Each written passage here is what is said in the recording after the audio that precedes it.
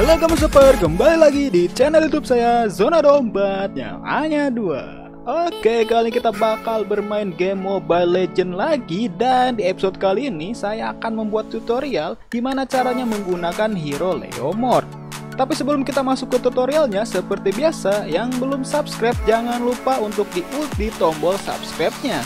Dan jangan lupa aktifin lonceng notifikasinya biar gak ketinggalan video baru dari channel ini. Dan berhubung Leomord ini ada skin baru, saya akan sekalian pakai biar kalian bisa tahu gimana efek dari skin terbaru Leomord ini. Oke, yuk mari.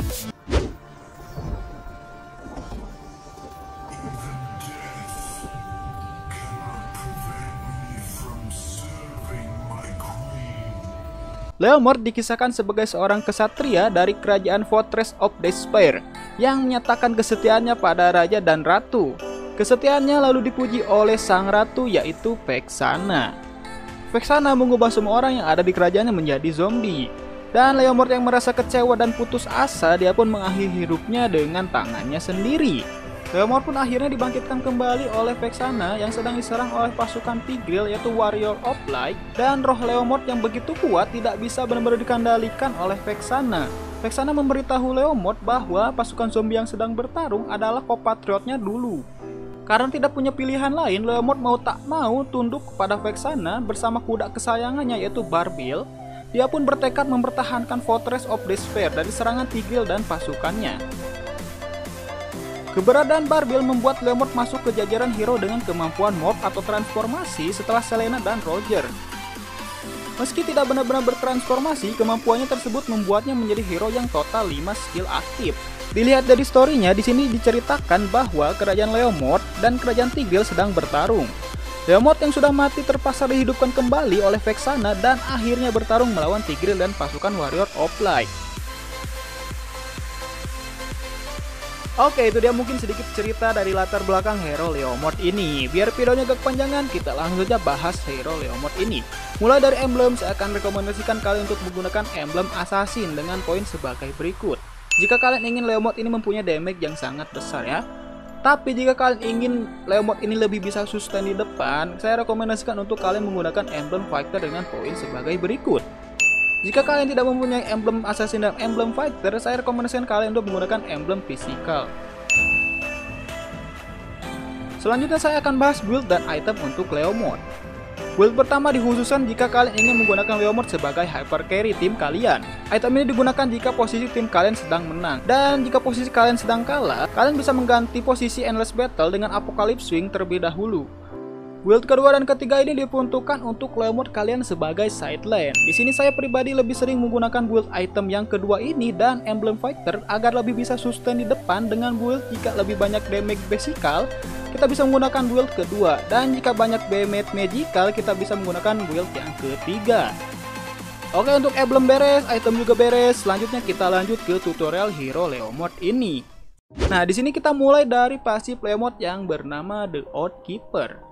Skill ini meningkatkan damage basic attack Leomord hingga 2 kali lipat, sehingga efek skill pasif akan aktif saat dia berada di dekat musuh yang darahnya tinggal 40%. Aktifnya skill ini ditandai dengan senjata tombaknya yang bersinar berwarna biru. Saat melihat efeknya, mungkin kalian berpikir enggak ada yang istimewa dari skill ini. Namun, kalau kalian perhatikan lagi, justru efek pasif inilah yang menjadi kunci kegigihan Leomord. Soalnya dia akan makin kuat jika musuh makin lemah. Bayangin aja saat teamfight dengan situasi HP musuh nyaris sekarat, bakal gampang banget buat Leomord untuk ngeratain musuh dalam sekejap. Lanjut ke skill pertama dari Leomord yang dibagi menjadi 2 mode. Biar gampang kita bagi menjadi 2, yaitu Human Mode dan Horse Mode. Oke, kita bahas skill pertama Human Mode Leomord, yaitu Momentum. Leomord memasang kuda-kuda menyerang yang memberikannya perisai dan dapat menyerap 150 plus 150% total physical damage dan dapat melakukan charge sebelum menyerang. Dia lalu menyerang musuh yang berada di area jangkauan serangan dengan damage fisikal sebesar 360 plus 140% total physical damage. Serangan ini juga memberikan efek slow sebesar 40% terhadap musuh yang berada di area serangan selama 1 detik. Dan semakin lama Leomord melakukan charge, semakin besar damage yang dihasilkannya. Tapi sayangnya gerakan apapun dapat menghentikan proses charge ini dan secara otomatis memicu serangan skill pertama. Jadi hati-hati saat kalian ada hero CC dari musuh. Kita skip dulu untuk skill 1 Horse mode-nya dan kita akan lanjut ke skill 2 Human mode-nya, yaitu Precision Assault. Leomord akan melakukan charge ke arah yang ditentukan dan menyerang musuh yang berada di depannya. Musuh yang ada di jangkauan skill ini akan terkena damage fisik sebesar 300 plus 50% total physical damage. Sama seperti skill 1-nya, skill 2-nya juga memberikan efek slow. Bedanya efek slow untuk skill ini hanya 30%, 10% lebih kecil daripada skill 1-nya. Sebagai skill tipe blink, mekanisme skill ini bisa dibilang mirip kayak skill dash-nya Lancelot ataupun Balmond. Skill ini juga bisa membuat Leomord tembus ke tembok. Makanya, selain berfungsi untuk menyerang, skill ini juga berguna untuk kabur dari musuh. Selanjutnya kita bahas ultimate dari Leomord ini, yaitu Phantom Steed. Saat menggunakan skill ini, Leomord akan memanggil kuda kesayangannya yaitu Barbil ke arah medan perang. Barbil lalu berlari ke arah Leomord. Semua musuh yang berada di jalan Barbil akan terkena damage fisikal sebesar 350 plus 100% total physical damage. Dan musuh yang terkena Barbil juga akan terkena knockback. Leomord lalu akan bertransformasi menjadi mode berkuda saat terkena kontak dengan Barbil ya. Maksud saya terkena kontak adalah ketika Leomord menyentuh Barbil, dia akan bertransformasi ke Horse mode. Tapi jika saat kalian menekan ultimate dan tidak terjadi kontak antara Leomord dan Barbil, transformasi Leomord menjadi Horse mode akan gagal dan Barbil hanya akan berlari meninggalkan Leomord sendirian. Beda halnya saat Leomord berhasil bertransformasi, Leomord akan mendapatkan dua skill baru, yaitu mengubah skill 1 dan skill 2 sebelumnya. Selain itu, dia juga bisa menyerang secara bergerak saat menunggangi kudanya. Leomord juga akan mendapatkan peningkatan sebanyak 60 movement speed serta pertahanan fisik dan sihir sebesar 40 poin. Hal keren dari skill ini adalah kemampuan menyerang saat bergerak. Ini membuat Leomord menjadi hero kedua yang bisa melakukan hal tersebut setelah Iritel. Menyerang sambil bergerak sebenarnya lebih efektif bagi hero range seperti Iritel. Meskipun begitu, tetap saja kemampuan spesial ini membuat Leomord bisa menyerang musuh dengan lebih cepat. Apalagi kalau misalkan kalian bisa mengkombinasikannya dengan efek skill pasif dari Leomord ini, dijamin pasti kalian bakal GG banget gunain Leomord ini. Sebagai catatan, mode berkuda ini mempunyai durasi, jadi tidak seenak ketika kita menggunakan Roger dan Selena yang bisa sesuka hati bertransformasi. Setelah Leomord bertransformasi ke mode berkudanya, skill 1 dan 2 yang saya bahas tadi sebelumnya akan berubah, yaitu skill 1 menjadi Phantom Storm. Dan pada saat berada di mode berkuda, Barbil meloncat dan mengeluarkan batu tajam dari tanah, dan musuh yang berada di jangkauannya akan terkena serangan damage sebesar 300 plus 120% total physical damage, dan akan menyebabkan efek slow sebesar 40%, sama dengan halnya skill 1 pada Human mode ya. Sedangkan skill 2 dari Human mode akan berubah ketika Leomord bertransformasi menjadi mode berkuda, yaitu menjadi Phantom Charge. Mekanisme skill ini juga enggak jauh beda dari skill 1 ya. Dalam mode berkudanya, bedanya kali ini nggak ada batu yang keluar dari tanah. Barbil hanya akan menyerang musuh dengan meloncat menghasilkan damage sebesar 300 plus 50% total physical damage terhadap musuh yang berada di hadapannya. Lagi-lagi skill ini kayak skill indukannya, musuh yang terkena skill ini akan terkena efek crowd control berupa knockback, dan skill ini lumayan banget buat inisiasi ketika saat team fight ya. Efek knockback ini bisa dilakukan kepada hero lawan, jungle.